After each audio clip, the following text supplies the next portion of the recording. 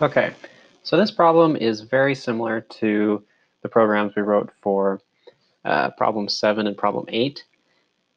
So we can actually reuse quite a bit of the same code. So much that we're really not going to be writing too much new code. It's mostly just going to be modifying the two.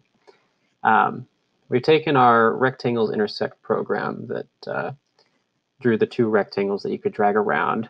We're still going to create a window, a label, canvas, create the two rectangles, and then bind our click handler. And then what we've added is the manual entry fields that we created in problem 8. That one we had a center X and a center Y and a radius. Here we've just changed those so that we now have a center X, center Y. We've changed the radius to width, and then we've added a height variable. So we now have 4 variables instead of 3. Once again, we just create a new entry for those, and then we arrange them in the grid. We update the fields so they match the models, and then we just threw this button down at the bottom that we'll call our redraw function when it's clicked. Again, we created a for loop that just iterates through all the variables for each of the variable rectangle pairs. So we do all the R1 variables and then all of the R2 variables. We set the X, set the Y, set the width, and the height. This is the update label function that we pulled out in problem 8. This is a modified version of our update rectangle utility function from problem 7.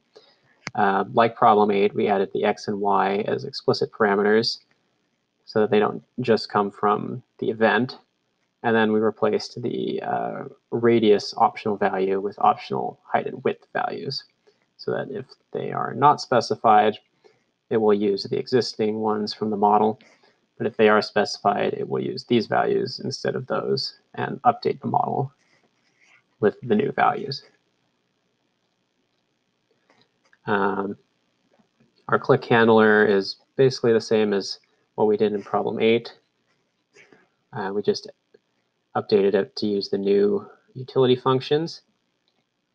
And then in our redraw function, we, like problem 8, we just call our update rectangle, get all the values from the variables, and then we update the label.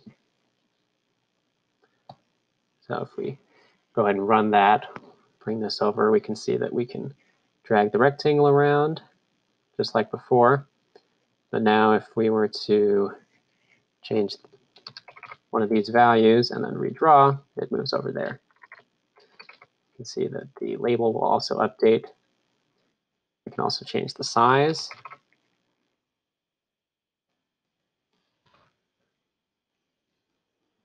And still move them around, and it behaves just as we would expect that it would.